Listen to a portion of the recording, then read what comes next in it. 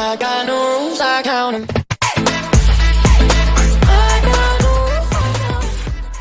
Sophia Bush talking about being cast in Incredibles 2 will immediately put a smile on your face. I screamed so loud that everyone turned and stared at me and I was so embarrassed.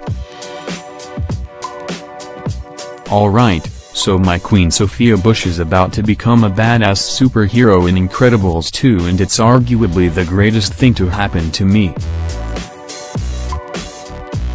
While promoting the new Pixar film, Sophia swung by The Tonight Show starring Jimmy Fallon and chatted about how she got cast in Incredibles 2 and it's honestly the purest thing.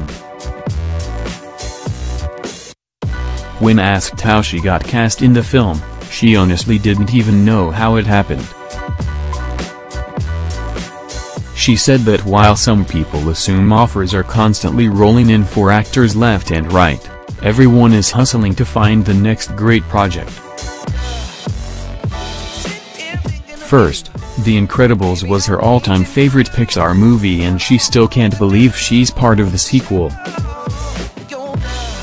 Basically, she had the same reaction anyone would if they were suddenly cast in a Pixar movie. So, when the script for Incredibles 2 literally just landed in her inbox one day, it came as a total shock.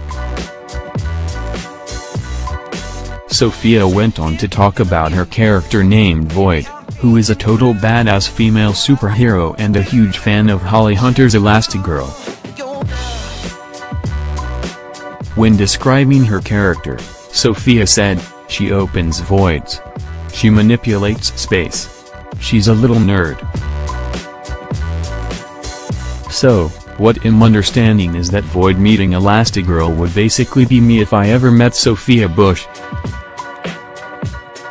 Void is just an adorable fan meeting her idol for the first time and I can't handle it.